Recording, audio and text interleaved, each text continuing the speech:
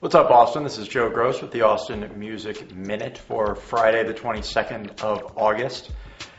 Man, we got a lot going on this weekend. If you're a fan of metal, the Melvins are playing at Emo's. Their big, sludgy chords will be reverberating through that club. Opening is big business. Now, if you like your metal a little more complicated with like a billion parts per song and really complicated time structures, Intronaut is playing at Red 7 with Behold the Octopus, Mouth of the Architect, and more. That's at Red 7 Friday night.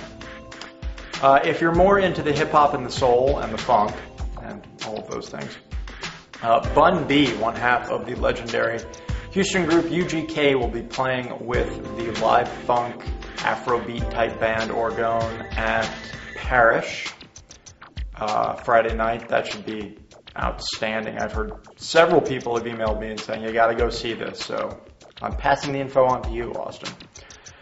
Saturday night, a lot going on. I will probably be at the Beauty Bar at around midnight to see Migas. They're one of my favorite sort of local bands. About a year ago, I saw them play a set at Emo's. That was one of the best sets of noise rock I've ever heard in this town, which is known for it. At least it was back in the 1990s. Because that's how old I am. That's Migas at Beauty Bar at midnight on Saturday. Playground 2008 is going on at the Light Bar, also on Saturday night. It'll be a night of techno, drum and bass, jungle, and more. Sunday's the big one in Austin this weekend. My Morning Jacket plays a sold-out show at Stubbs, and rumor has it they'll be playing for something like 3 hours, so that'll be just nuts. But also going on, we've got Nas over at Emo's playing a 6 p.m. set and a 9 p.m. set.